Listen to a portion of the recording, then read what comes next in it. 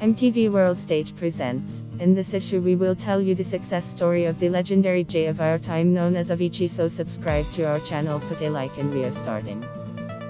Avicii, real name Tim Berglund, was born on September 8, 1989 in Stockholm, Sweden. The Avicii alias actually means the lowest level of Buddhist hell.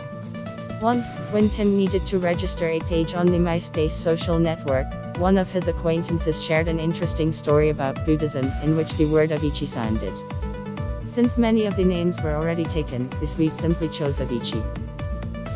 Daft Punk, Axwell, Ryan Blair, Eric Prydz, Joseph Kelly and Tiesto have a great influence on Tim Berglund's work.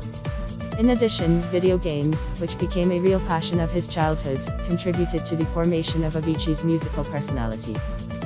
In 2008, at the age of 18, the first try of the pen, which brought the musician popularity, was a remix of the soundtrack for the famous game Lazy Jones, for the Commodore 64.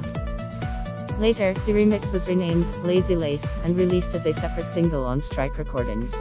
The success was not long in coming. The eminent Tiesto and laid-back Luke immediately drew attention to it. In 2008, Tim won the track competition for Pete Tong's Fast Tracks program, and immediately followed by the release of the winning Tons, Man, on Pete's label Bedroom Bedlam. In May of the same year, he signed contracts with At Night Management and Vicious Grooves. The musician did not stop there and in 2010 released a joint release with his compatriot John Dahlback. The collaboration track was named Don't Hold Back, and in many ways opened the way for the guy to the electronic scene. The next big achievement was working with Tiesto and Sebastian Ingrosso. After such successes, the musician was noticed by the EMI Music publishing label, with which Avicii signed a contract and collaborates to this day. Also in 2010 Avicii co-authored a 2-disc mix compilation, Super You. 2011 was the most successful year for the Swedish house star, but it was not without a scandal. In the summer of 2011, British singer Leona Lewis presented the song Collide. An excerpt from Avicii's unreleased track, Penguin, was used as the instrumental component. No sampling permission was granted, and following a plagiarism scandal and threats of legal action, Lewis' single was released with Avicii as co-creator. In October 2011, the release of the most successful Avicii track, Levels, is released. In the UK, Austria and Germany, the track managed to enter the top 10 of the music rating, and in its native Sweden and Norway, Levels managed to reach the top of the chart. Also in 2011, Tim released an EP The Singles, a compilation, Avicii Presents, Strictly Miami, opens his own recordings Les and a radio show of the same name. And as a result of the work done, in 2011 Avicii rose from 39th to 6th place in the J Magazine ranking. 2012 started off very well for Avicii. The 54th Annual Grammy Music Awards for Dance Track of the Year nominated Tim's collaboration with David Guetta, Sunshine. On March 25, 2012, another significant event happened in Tim's career, a joint performance with the pop queen Madonna. However, this might not have happened if not for a series of other events. First, Tim remixed one of her latest hits, Girl Gone Wild, and then sent the track to Madonna's manager. Long waiting for an answer brought a positive result. The pop diva really liked the tune, and moreover, she wanted to present it together as a live performance at the Festival in Miami.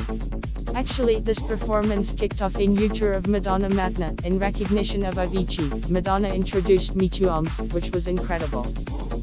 We met about an hour before that, and it was completely unrealistic. She is perhaps the most famous singer in the world. She is the one that everyone grew up with, and it was such an honor. Besides, it was nice of her to come to my stage, and not for me to carry my things to her. On April 10, 2012 Avicii launches the sale of a 5,000th batch of USP flash drives, in the form of small statuettes of a suite. And in early August, Tim was invited by Ralph Lauren himself to participate in an advertisement for the denim.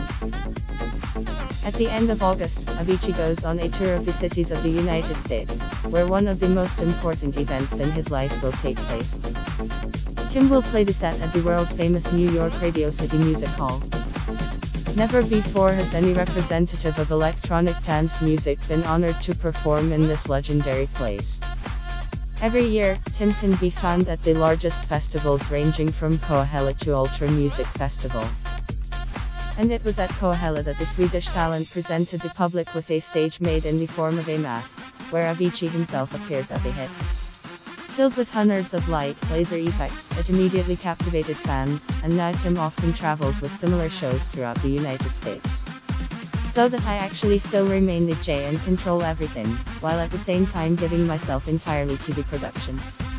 As for my new scene, to be honest, I was extremely impressed with the scene of Deadma. I really liked his setup with AQ. I wanted to do something new and really cool in that spirit, and that's how this mask appeared. Facts from Avicii's life. In 2013, the final of the Eurovision Song Contest was held in the Swedish city of Malmö. And who did the organizers invite to write a hymn for him? Of course, the members of the legendary ABBA group Björn Ulvaeus and Benny Andersson, and with them 23-year-old Avicii. The song Rewrite the Story became the result of the work. The anthems of the World Cup have traditionally become hits on a planetary scale, because this sporting event is watched on all continents. The title song of the 2014 soccer tournament in Brazil is Darum Jeito, featuring Avicii as the songwriter and artist. If you focus on views on YouTube, then the most popular Avicii video is Wake Me Up.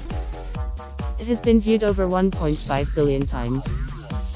This completely unusual composition in terms of music, which combines such different styles as soul, country, folk and, in fact, electronic music, took over the world in 2013 and sounded from almost every radio receiver.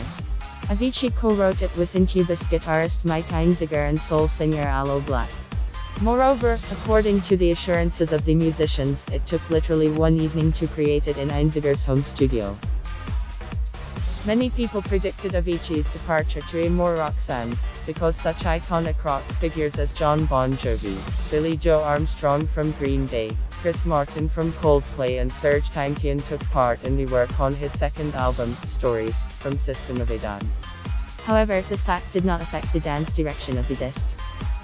The guest celebrities just fit into the traditional Eden style of the J. Still, music critics have always noted the significant role of live instruments in Avicii's tracks, much more significant when compared with other electronic engineers. Speaking of Chris Martin and Coldplay, Avicii is the co-writer and producer of one of the band's biggest hits, A Sky Full of Stars.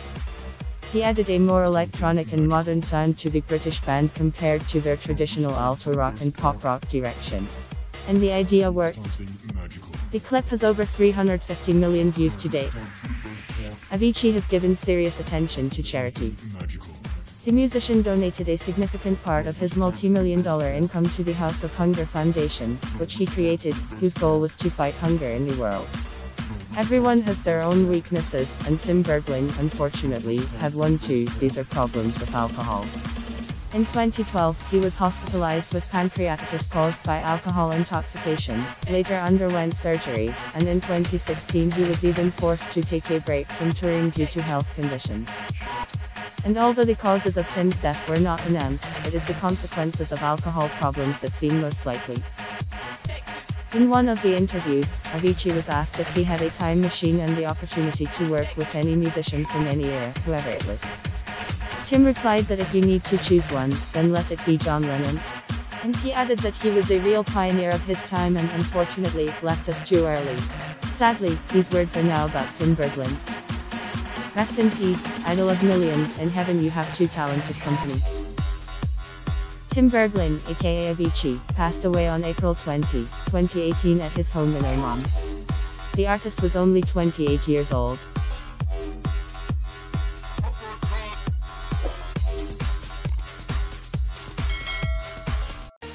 Smartwatch is not only a decoration or an element of an outfit, but also a personal assistant that makes life easier and motivates you to do sports. Smartwatches can help reduce the amount of unnecessary body movement. And you don't have to take your smartphone out of your pocket while driving or in a subway car to see who is calling you or who sent you a message on Twitter or Facebook. With this gadget, you will not miss an important call or reminder. You will be able to switch a music track on the smartphone player. And this is not all the useful features of a smartwatch.